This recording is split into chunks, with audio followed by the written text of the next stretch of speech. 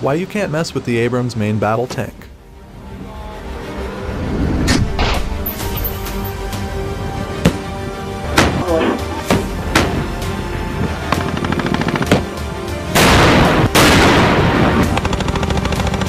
Nothing strikes fear into the hearts of America's enemies quite like the sight of an M1 Abrams tank rumbling in their direction.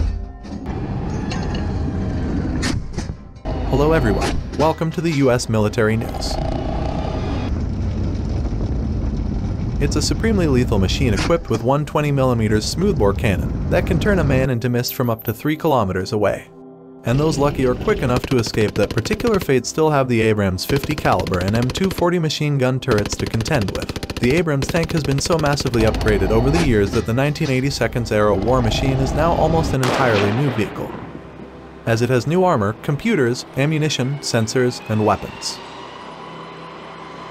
However, interestingly, alongside the weapons and technology-related reasons why the Abrams is still so relevant to modern war, there's another clear reason why the tank is not likely to go anywhere anytime soon. The need for heavy armor.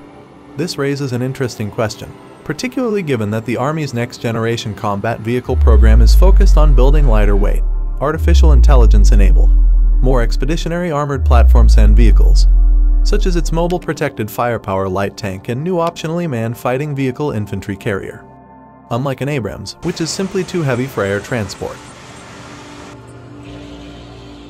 These new vehicles can deploy through the air and therefore operate with an ability to hit warfare much faster, should combat quickly break out. The strategy here is, of course, to engineer armored combat vehicles that are more deployable and able to better support advancing infantry by crossing bridges or reaching places otherwise inaccessible to a 70-ton Abrams.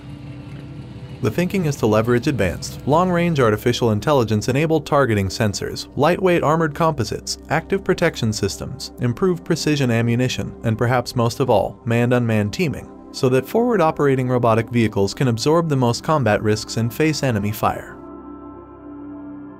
This approach, however, stands in a delicate balance, with the current Army thinking that there will likely continue to be a need for heavily armored vehicles such as the Abrams for many years to come. Why? There simply might not be enough technical breakthroughs with efforts to build lightweight composites as survivable as heavy armor in the immediate future, Army weapons developers have explained.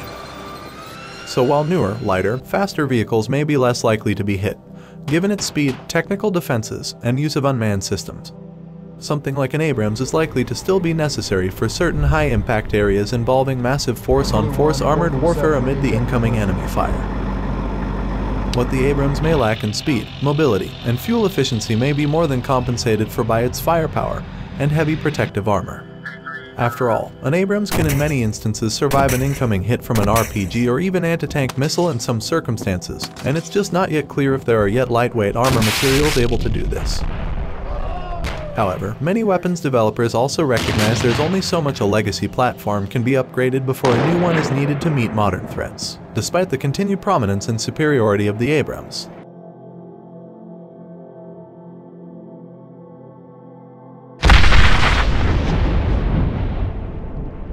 These questions form the basis of ongoing discussion, as they pertain to the pace of technological progress and the promise of emerging innovations. The former Vice Chief of Staff of the Army, General Joseph Martin, talked about this with the national interest more than several years ago, explaining that there would be a need for a new type of tank platform in the future, but there's not yet consensus regarding what it should look like. What continues to make the M1 Abrams one of the best is that it has been continually upgraded over the past 4 decades in service. Approved for production in 1990, the M1A2 represents the U.S. Army's technological improvement of the basic M1A1 design and the most modern battle tank in the world, outwardly similar in appearance to the M1A1. The most notable exterior changes on the M1A2 are the redesigned Commander's Weapon Station, and the addition of a Commander's Independent Thermal Viewer on the left side of the turret forward of the loader's hatch. Internally, however, the M1A2 has been radically redesigned to take advantage of newer technology. Most notable of these improvements is the addition of the Inter-Vehicle Information System, approved for implementation in 1995. The M1A2 SEP is a technology upgrade and a standardization program, whereby the Army's fleet of M1 and M1A2 will all be brought to a common standard. Most notable among the modifications will be the introduction of a standard under-armor auxiliary power unit, and the addition of a crew compartment air conditioning and cooling unit, also known as the M1A2 SEP. The SEPv3 remains the current production version of the Abrams tank that was scheduled for first unit equipped in fiscal year 2020. The SEPv3 is a tracked land combat assault weapon system possessing significant survivability, shoot-on-the-move firepower, joint interoperability for the exchange of tactical and support information, and a high degree of maneuverability and tactical agility.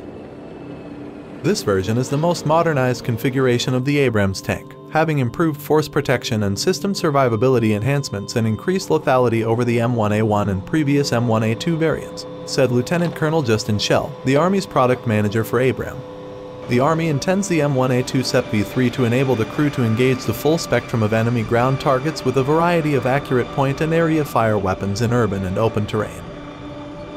The M1A2 SEPv3 is the first in a series of new or significantly improved vehicles that will be delivering to the Army's Armored Brigade Combat Team, said Major General David Bassett, Program Executive Officer for Ground Combat Systems. It's a great step forward in reliability, sustainability, protection and onboard power, which positions the Abrams tank and our Armored Brigade Combat Team for the future.